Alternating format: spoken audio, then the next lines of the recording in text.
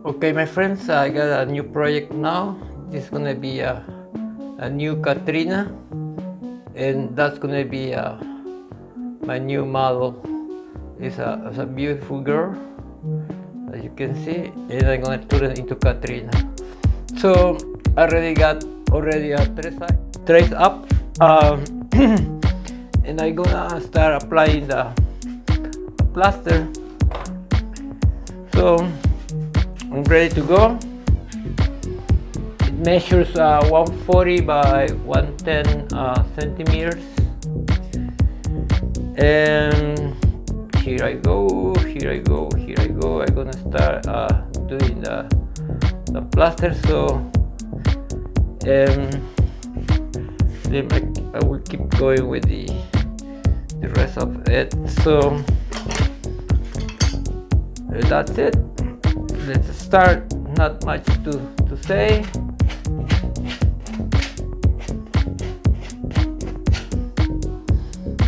I love the model. It's a very beautiful girl.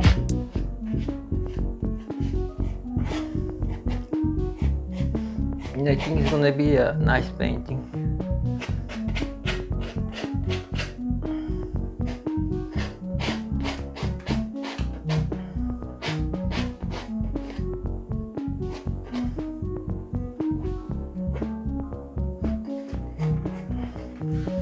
Sorry, camera's move because that's the way that it goes. So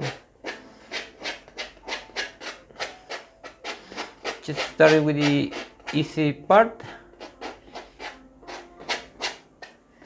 then I come back and keep going because it's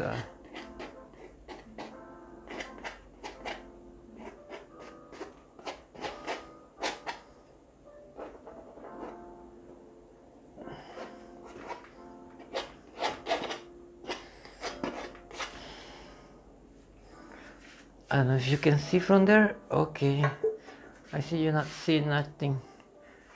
Okay, let's get closer so you can start seeing the plaster, and then I'm going to slightly airbrush it to get shades and all those things.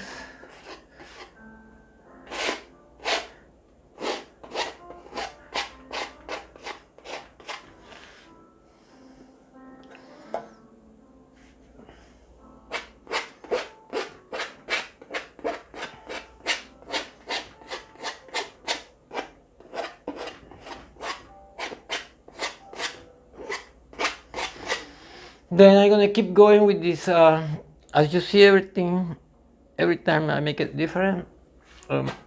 Last time I start with thick traces, and this time I went very slow doing the pencil because it requires more time.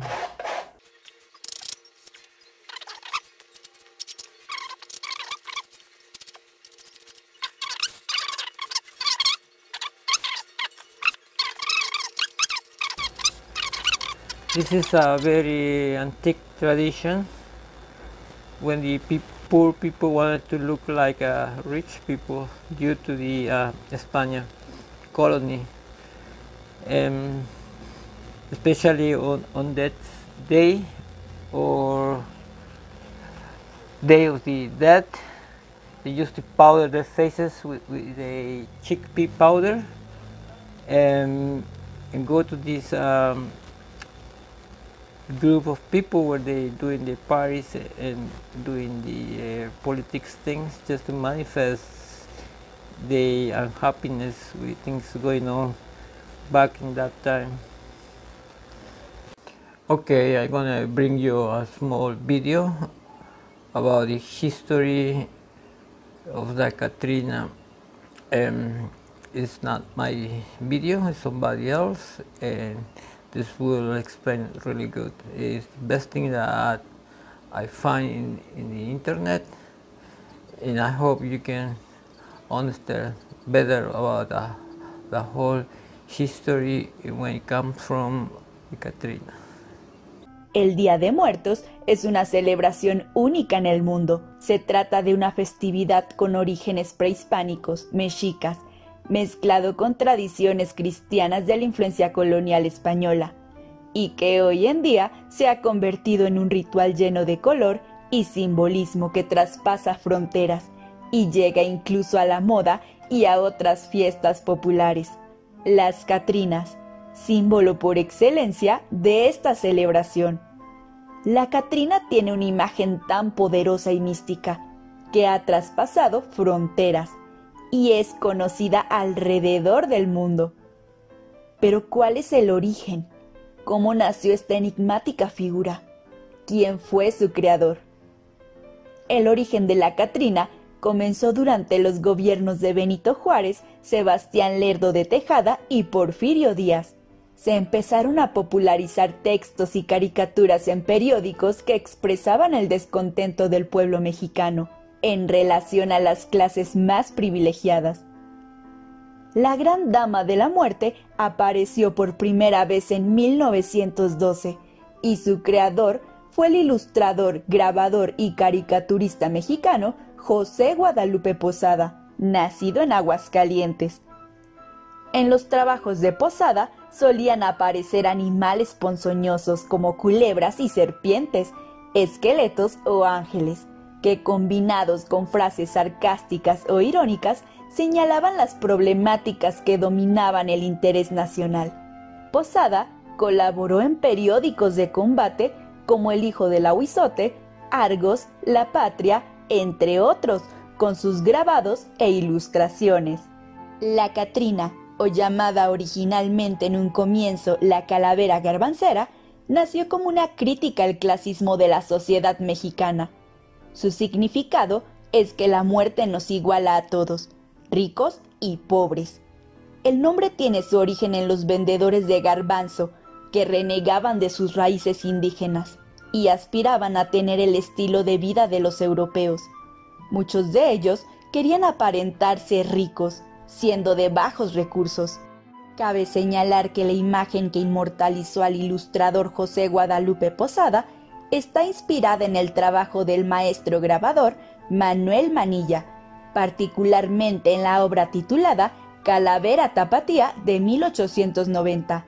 Manilla fue el primero en realizar grabados, en donde se humanizaba y caricaturizaba a la muerte.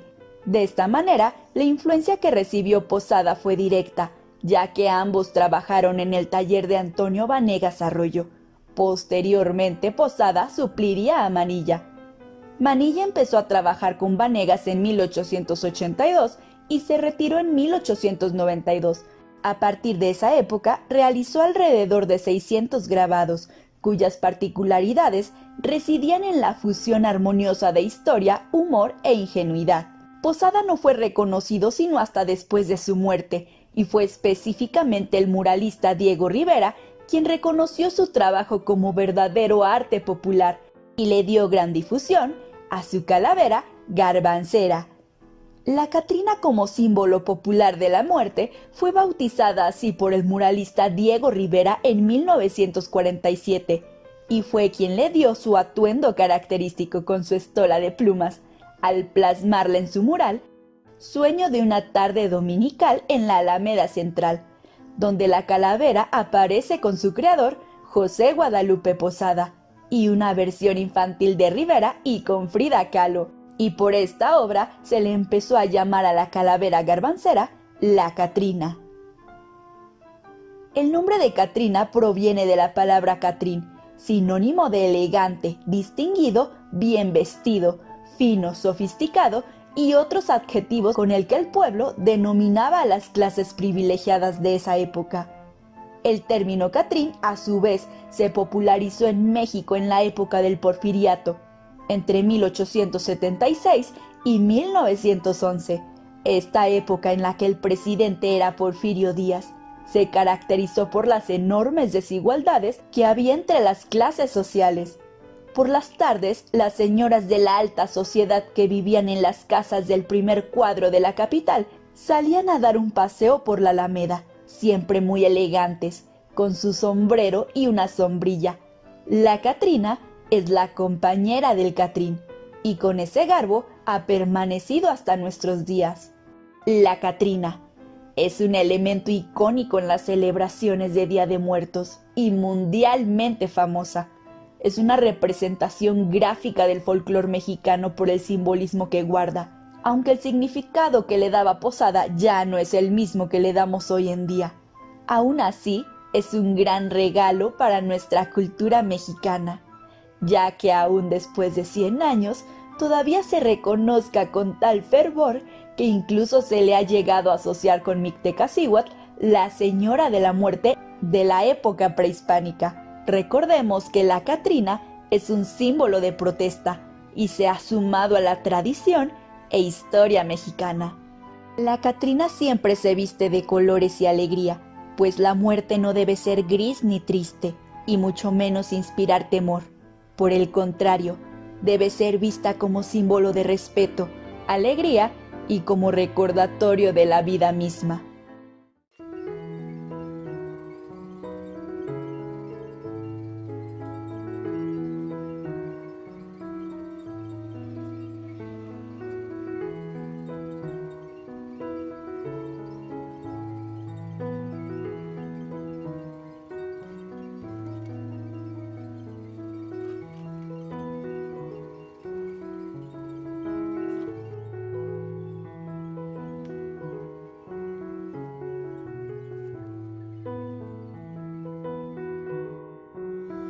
Okay, for the mixing I like to use these kind of glasses. This is like a tequila glasses, and I'm gonna use this Polytech paint. It's a cheap paint, but I like it because it's opaque.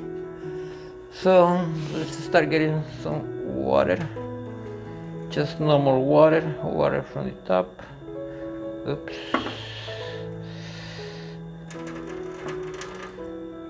Not much, because I don't want too much, just a tiny bit.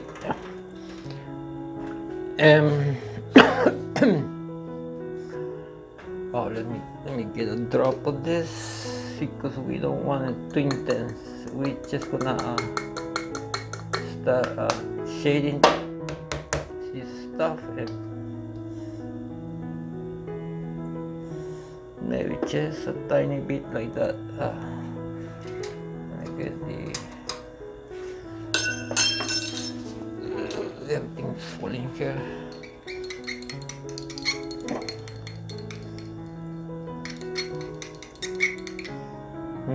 Too light.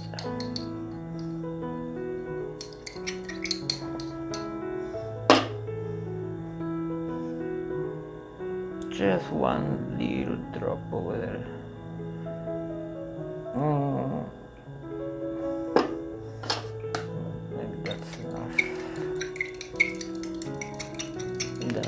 Fix the other one. The other one is going to be a bit stronger.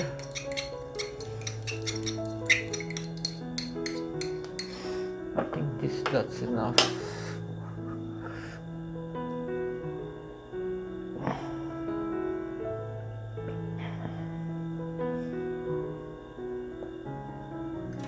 Oh, that went too much. I think I went too much. Anyways, I can fix more. Let me get some of this mess I made over there.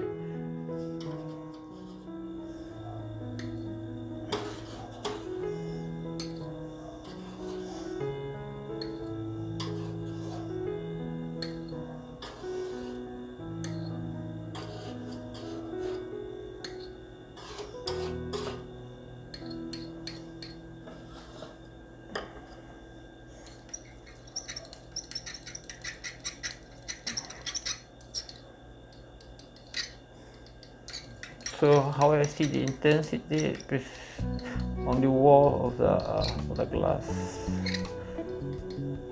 Just incline and coming back. So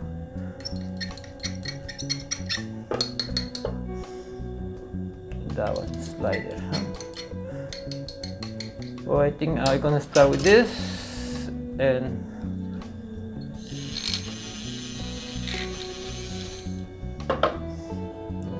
add for more chaka chaka.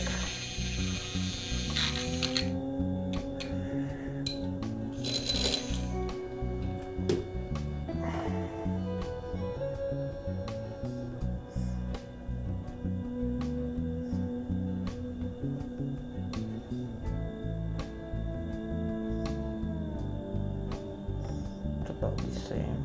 That one is stronger. One more stronger. I want this chest to be a bit, so I can change if I require more paint. So I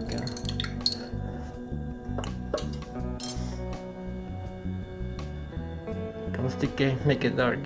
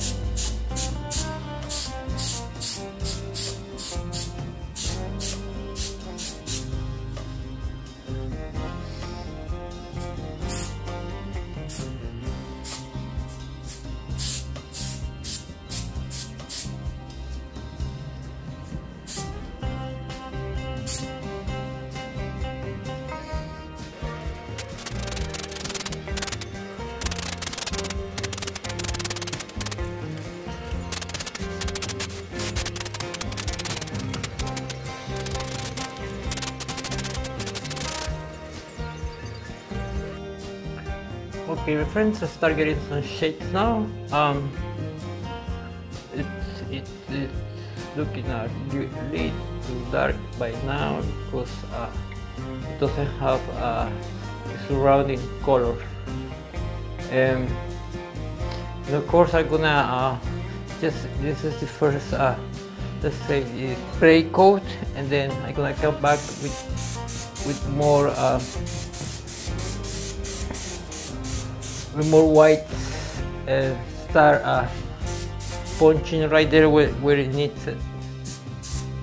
Right now it's just getting some approach. I want the surroundings. I want those places where it needs the shades.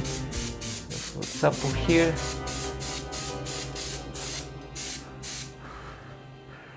Here. More here. Lots of things gonna change here.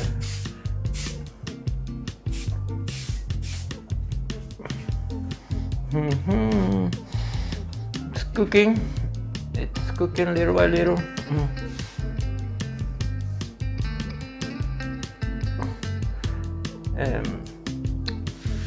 little by little, this is going.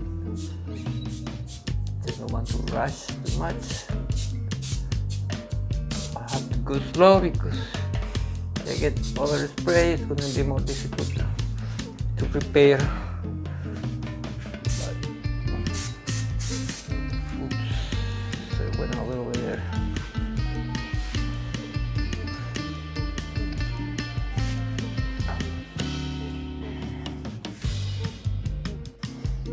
Okay, my friends, this is going to be the last session because I'm running out of battery. So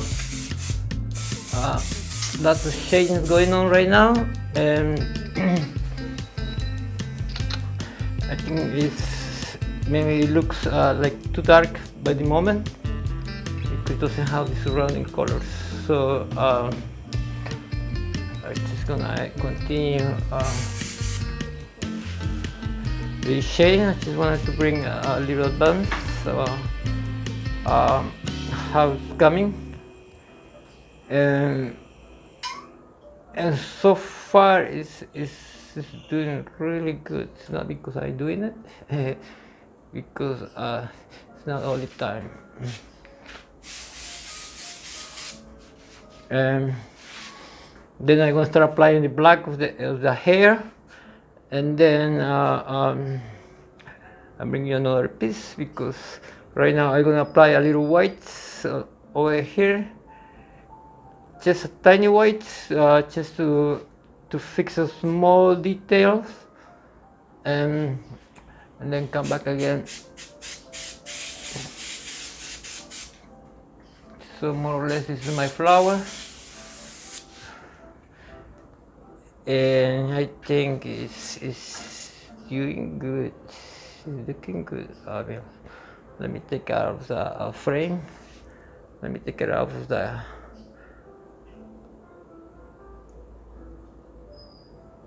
holder. This so you can take a look. Whoa. Okay, it's coming up little by little. I made a terrible mistake about getting it.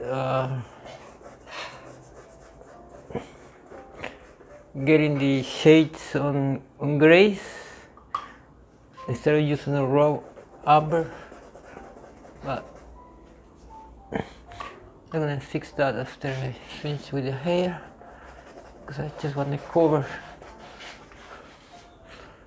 as fast as I can. So not much detail, just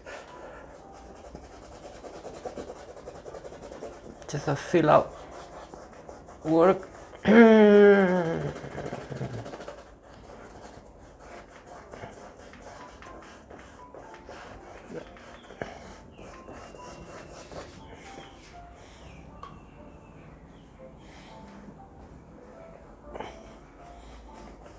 Okay, I think I got it done here.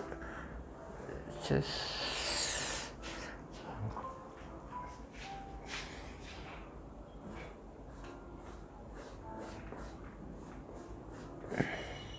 well, here's where the flower comes. Okay, let's go down. Let's fill up that hole over there.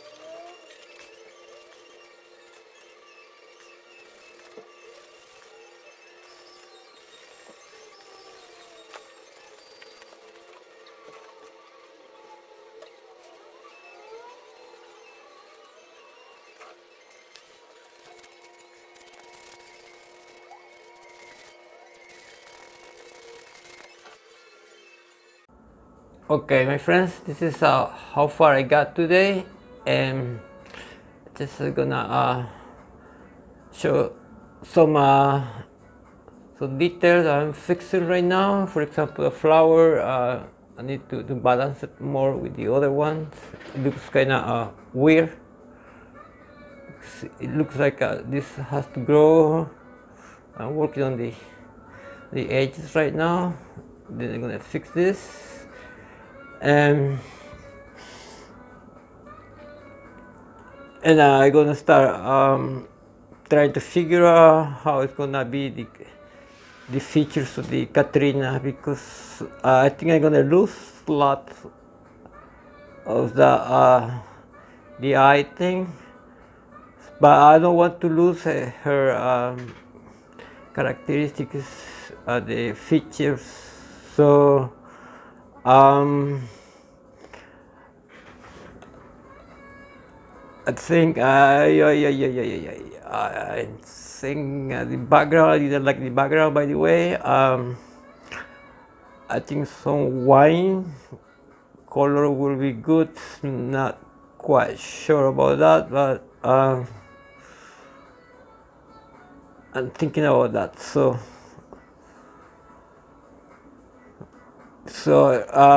yeah, I'm gonna go with the flowers, and then I start doing the background, because the background has to change stuff. I don't know if maybe some green. I don't know, what do you think? Just give me some suggestions. Maybe red, not red, because I already got one on red. So of course it has to look different. Let's take a close look so you can see all the scratches, all the details that I'm working on this, because it has to be very rusty. So rusty and fine are the same thing. So from far away it looks more like a picture, but when you get closer, you start seeing all those interesting details that makes richer the painting. Okay, my friends, new approach for today. I'm gonna leave it like that right now, because I've been working all night. So just want to show you the progress.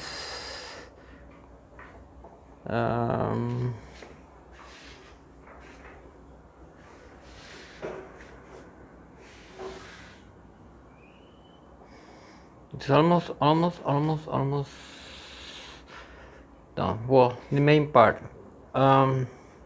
Right now it's a portrait. And next thing I'm gonna do, I'm gonna get the features, the Catrina.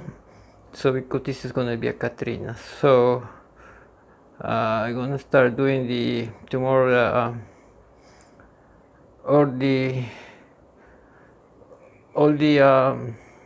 decoration for the face, and it's gonna be a happy Catrina. See?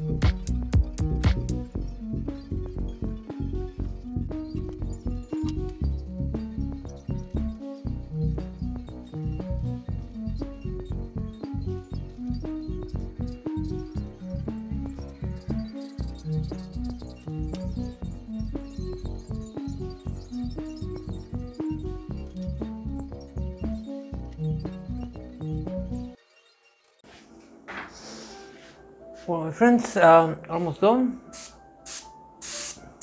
I always say that, but in reality,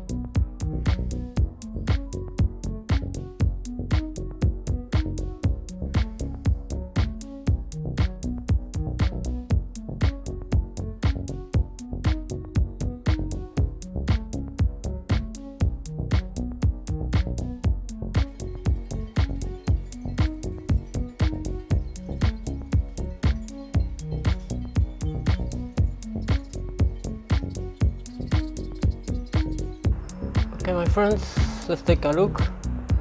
After a week of work, Catrina 2 came to the end.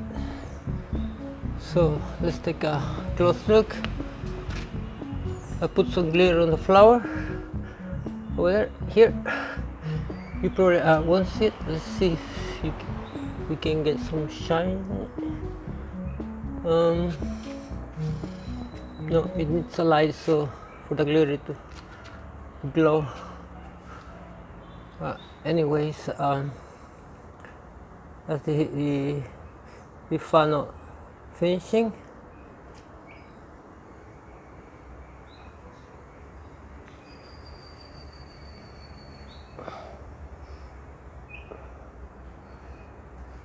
So one more close look about all the paste that I got on the painting. Very rich for the eye. And let's go off our view. Don't forget to visit my website. It's angelartmx.com. I'll put it in the description below in case you wanna come take a look, see what I got. Well, I guess that's it.